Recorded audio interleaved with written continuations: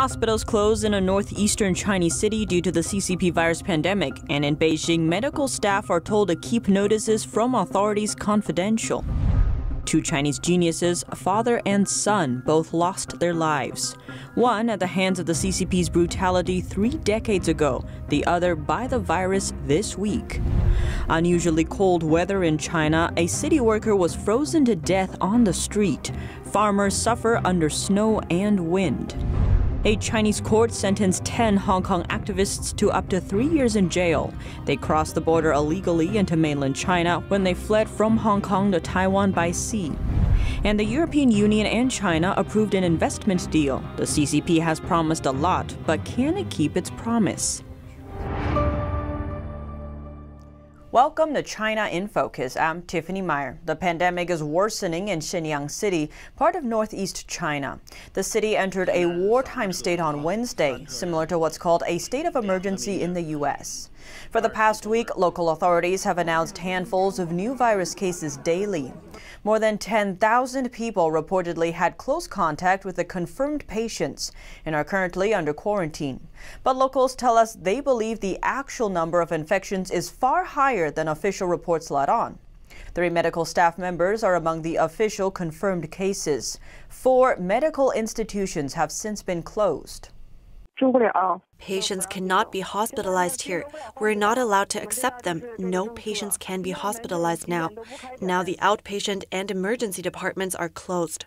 The lockdown applies to a number of neighborhoods in the city. Nearly 20,000 people are impacted. One tire repair shop owner spoke to our sister media, the Epoch Times, on Tuesday, saying he and other merchants located close to the shuttered neighborhoods have also been tested for the virus. He described being tested twice within a week. He says no one knows when the restrictions will be lifted. A citizen from Shenyang who asked not to be named told us that now, once one person is infected, their whole family is sure to catch it, adding that many households are already sickened. He pointed out what the problem is in his view, saying none of the figures reported by the authorities are true. One Beijing citizen familiar with the issue told us the Health Commission of the city's Chaoyang district recently issued an emergency notice. It requires medical institutions to strengthen their confidentiality measures.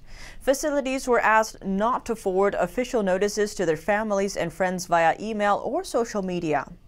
Beijing now claims another source of the virus has been found: imported German car parts. Chinese state-run media outlets reported on Monday that the virus has been detected on imported parts inside a Mercedes car factory in Beijing. But some Chinese netizens are questioning how the virus survived the months-long trip overseas. Some of them wrote sarcastically that the virus must have followed strict orders from the Chinese Communist Party. Now we turn to Taiwan. The first case of a new strain of the CCP virus was found on the island over the weekend. It's the same variant now found in the UK. Taiwan's health minister announced on Wednesday a teenager returned from the UK on Sunday. He's since been diagnosed with the new variant of the virus. Minister Chen Shizhong said the teen had a fever when he arrived on the island and was immediately sent to the hospital. His condition is stable. The UK strain of the virus is believed to be more infectious than previous ones, but not deadlier. Another 2 passengers from the same flight were also diagnosed with the CCP virus, but they were not infected with the new variant. To help prevent further spread, Taiwan will restrict the entry of foreign travelers from January 1, 2021. The president of Taiwan's parliament called transparency the key to the success for epidemic prevention in Taiwan, adding that the country will show its democratic system is superior to the Chinese communist regime. That's because Beijing rules by brutality and coercion, while Taiwan embraces freedom and transparency. The island is located only about 100 miles from mainland China. Millions of people travel between the island and China every year. But despite the proximity, Taiwan only reported 7 virus deaths and about 800 infections. Nearly 1 year ago, on the last day of 2019, Taiwan started to monitor passengers coming from Wuhan. It was part of prevention measures taken against virus spread. The same day, Taiwan also warned the World Health Organization of a highly contagious virus emerging in Wuhan. But at the time, Beijing authorities were busy silencing 8 doctors turned whistleblowers from Wuhan. That's after they tried to warn their medical colleagues about the virus. China did not admit human-to-human transmission until 3 weeks later. 2 generations of Chinese geniuses, a father and a son, died at the hands of the Chinese Communist Party, or CCP. The father, a respected translator, was tortured to death during the Cultural Revolution. His son, a legendary pianist, managed to survive, but could not overcome the CCP virus 3 decades later. NTD's Xu Wenhui has more on the story. Legendary Chinese pianist Fu Song passed away in the UK on December 28th. He died after weeks of hospitalization with the CCP virus. He was 86 years old. His father, Fu Lei, was one of China's most respected translators of French literature. His translation work on Jean-Christophe by Roland has influenced generations of Chinese people. He faced severe persecution during China's Cultural Revolution, a time where the Communist Party sought to overhaul the country politically and culturally. Much of China's tradition was lost. Fu hung himself 34 years ago during the Shift, 1966. Both generations of geniuses from the Fu family failed to escape the clutches of the Chinese Communist Party. One senior commentator in Taiwan let out a sign upon hearing the news of Fu Song's death. Fu Song fled to the UK from Poland at age 24. According to the commentator Lin Baohua, the decision was made as a family, meaning his parents were ready to sacrifice themselves to keep their son safe. The couple asked their son to stay out of China. That's because they expected even more trouble in the future, as they saw the regime's tyranny as an enemy to humankind. At that time, Fu Song was already a famous pianist. Throughout his life, he always followed his father's example, working to be an upright, virtuous person as his top priority. But the CCP's Cultural Revolution ramped up in the 60s and 70s. Its true intentions began to reveal themselves, namely to eliminate Chinese traditional culture and those who embrace it. Many who failed to escape didn't survive. Soon after the suicide of Fu Song's father, another renowned pianist also killed herself, similarly due to the regime's persecution. To this day, many Chinese people say the nature of the CCP has never really changed and is simply hidden. Commentator Lin took Taiwan's success in controlling the pandemic as an example. Many say Taiwan's achievement in fighting the CCP virus came due to the island's professionalism. But according to Taiwan newspaper Liberty Times, who cited Lin, the country's professionalism involves another important aspect. That's Taiwan's clear understanding of the CCP. The perspective has led its government not to trust Beijing or the World Health Organization, known to have ties to China. Lin concluded happiness only exists when people are aware of the danger brought by the regime and denounce it. Reporting by Xu Wenhui, NTD News. 1 year ago today, a Chinese doctor tried to send out a warning about a new virus that could transmit between humans. He was silenced by Chinese police and later died from the virus. Today, December 30th, is the 1-year anniversary of Chinese whistleblower Dr. Li Wenliang warning friends about a potential contagious virus on social media chatting groups. The doctor from Wuhan posted the lab test result of a virus patient, writing 7 cases of SARS have been confirmed in the market, and the patients were isolated in the emergency department of our hospital. Please tell your families to take preventative measures. SARS is a type of coronavirus that caused a pandemic in 2003. At midnight the same day, Dr. Li Wenliang was summoned by the Chinese police for what they call spreading rumors online. A few days later, Dr. Li was asked to sign a document that read, "We want you to cooperate with the police and listen to our reminder and stop the illegal act. Can you do that?" Li wrote, "I can." Chinese state media asked people to not believe in these conspiracy theories or spread any rumors. 关于当前武汉市肺炎疫情的情况，8名散布谣言者被依法查处。 On January the 3rd, Beijing issued an internal document to local authorities, ordered all institutions to destroy virus samples and forbade them from publishing any relevant research papers or lab results without official permission. From January the 6th to the 17th, Wuhan authorities did not report a single case of virus infection. Chinese authorities did not admit there were human-to-human transmission until January 20th. Li has since become a glaring symbol of the Chinese regime's systemic cover-up. The 34-year-old whistleblower doctor later died from the virus on February the 7th. Penny Zhou, NTD News.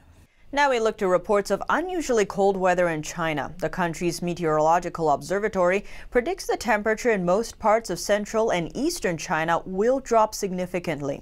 From Monday to Thursday, temperatures are expected to plunge by about 18 degrees Fahrenheit, while some areas will see drops of around 29 degrees. The lowest temperature prediction set to strike North China could reach as low as negative 40 degrees. While in Beijing, the lowest temperature expected is around 8 degrees. Many of the country's eastern coastal regions have already seen snowfall this year, sometimes joined by strong winds. Schools are closed in some of these regions. Chinese media reported that a 56-year-old city worker in the eastern province of Shandong was frozen to death while sweeping in the streets in the early morning. But by the time an ambulance arrived, he showed no signs of life. Elsewhere, an online video shows a chicken farmer who is an elderly woman kneeling down to pray in Jiangsu province along the southern coast. That's because thousands of the young chickens she was raising had been frozen to death. The clip shows the roof covering of the chicken coop had been broken and blown open. A Chinese court sentenced 10 Hong Kong activists to up to 3 years in jail for illegally crossing the border. The case has drawn international attention and concern over the defendants' treatment. The group all had faced charges in Hong Kong from last year's protests and were travelling away from the city when they were intercepted on August 23rd, allegedly en route to self-ruled Taiwan. They have been held virtually incommunicado in a mainland Chinese prison since then. A court in the Chinese city of Shenzhen, just over the land border with Hong Kong, found 8 of the defendants guilty of illegally crossing the border and sentenced them to 7 months in jail and a fine of over $1,500. 2 more were also found guilty of organising the crossing and faced 2 and 3 years in jail. The court said all 10 had pled guilty to their crimes. After the verdicts were announced, Hong Kong police said that 2 minors in the groups, now aged 17 and 18, had been handed over and would appear in court in Hong Kong after completing quarantine for coronavirus. The mainland prosecutor said they would not be charged after the 2 minors had willingly admitted to their guilt. However, Hong Kong police said they may face additional charges when they return home. Rights group Amnesty International expressed concern over the safety of the defendants in the mainland prison system. Family-appointed lawyers were denied access to their clients, and their government-appointed lawyers were not available for comment. A former lawmaker from Hong Kong's Democratic Party was arrested on Monday. He was taken in by the city's anti-corruption agency and charged with disclosing the identity of a police commander. The police officer was involved in a violent attack at a local train station last year during Hong Kong's anti-Chinese Communist Party protests. The former lawmaker named Lam Chou-ting denies committing a crime, saying he was only investigating police misconduct, including suspected collusion between the police and criminal gangs. He also accused the anti-corruption agency of becoming a tool for the Chinese Communist regime used to suppress dissent. Lam uploaded video footage to his Facebook account, showing officials arriving at his house to arrest him.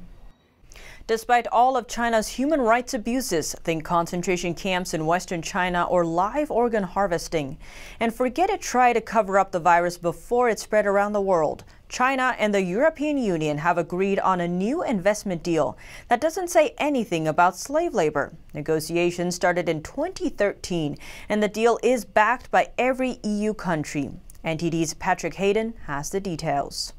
The European Union has agreed in principle to an investment deal with China. It would give the EU more access to the Chinese market. We spoke to a trade specialist. He says China has ignored its labour rights agreement and not everyone wins with this deal. Those who are losing are clear. It's Chinese dissidents, it's Chinese workers, it's Chinese religious minorities in Xinjiang, in Tibet, in Inner Mongolia and elsewhere.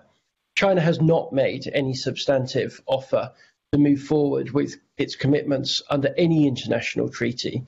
It's a year to the day that China arrested the guy who tried to warn the world around COVID.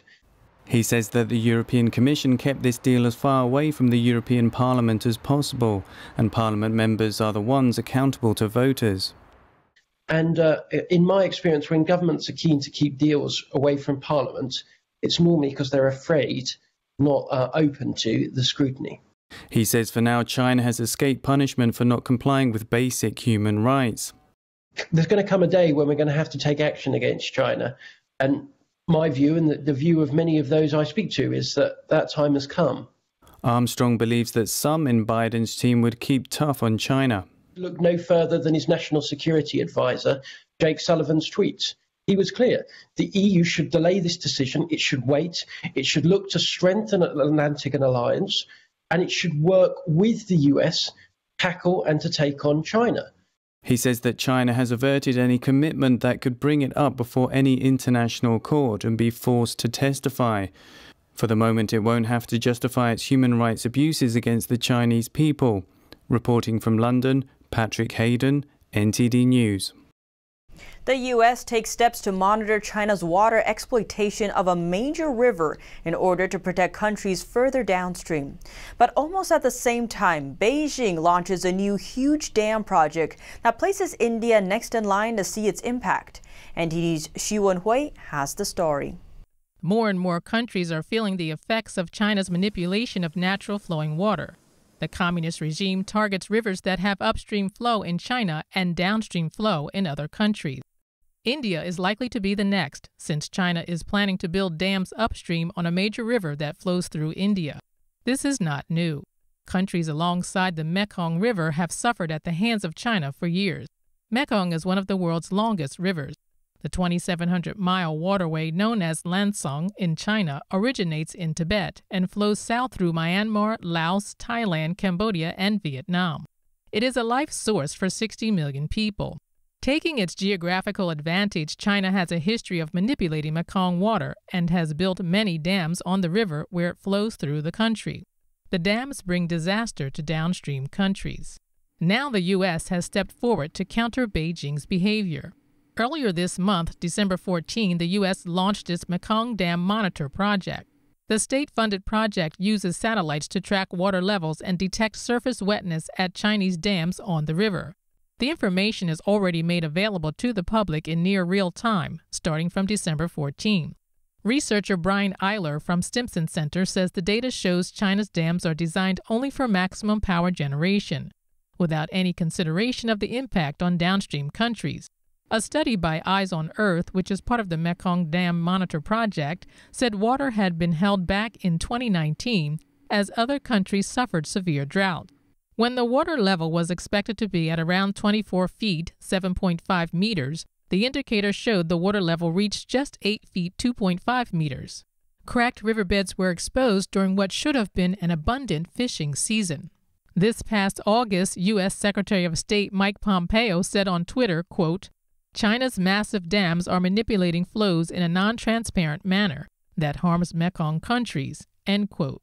And not only Mekong countries, China's water exploitation is set to impact India. In late November this year, China officially confirmed its plan to implement hydropower exploitation in the Yarlung-Tsangbo River.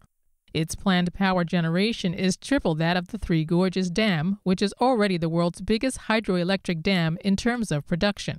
And the project will be implemented during a 5-year period from 2021 to 2025.